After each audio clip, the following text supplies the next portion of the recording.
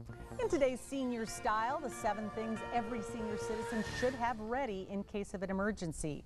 Older adults are particularly vulnerable to medical emergencies. An accident, disease, bout with the flu, or even a fall can have serious consequences.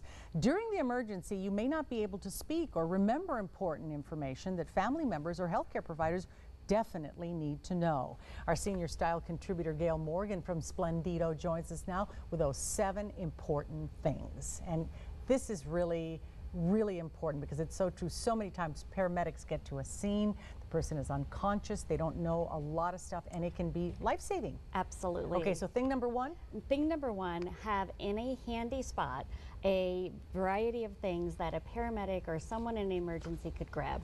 Start with your physicians, their names and their contact information. Oftentimes when you're transported to the emergency room, they will immediately contact those physicians for background information that is so important. Second, start with any medical condition, or second, go with any medical conditions you may have, whether it's heart disease, whether you may have dementia, diabetes, any medical condition, because that truly impacts the treatment from the emergency arrival. So what those paramedics may do all the way through the emergency room. So any conditions. Along with that, it's very important that you list allergies. Oh yes. Especially if they're medication allergies, because that can take a bad situation and turn it worse if they, accidentally use a medication you're allergic to. Okay. So include those always. All right. Also, the next thing is, now did you mention that it's so important to have names and phone numbers of the emergency contacts? Yes, okay. Because, and well, I didn't mention it, but that would be a great third item, is the emergency contacts for you and your pets or your children, or anyone living with you that you're responsible for. So many times we see a senior who is taken out in an emergency and there's the dog or the cat.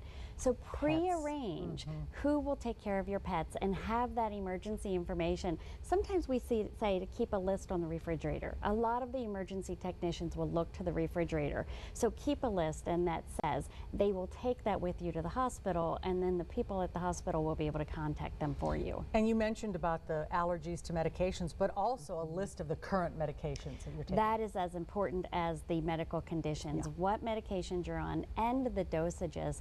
And don't forget supplements, because supplements can also impact medication. Absolutely. So list those as well. An advanced healthcare directive.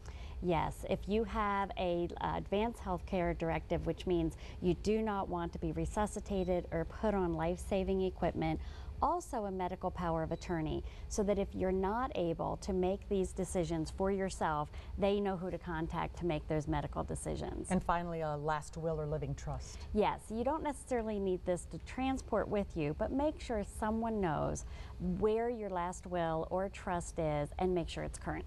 All those important papers. Absolutely. Thank you so much, Gale. Thank you. All right, on the consumer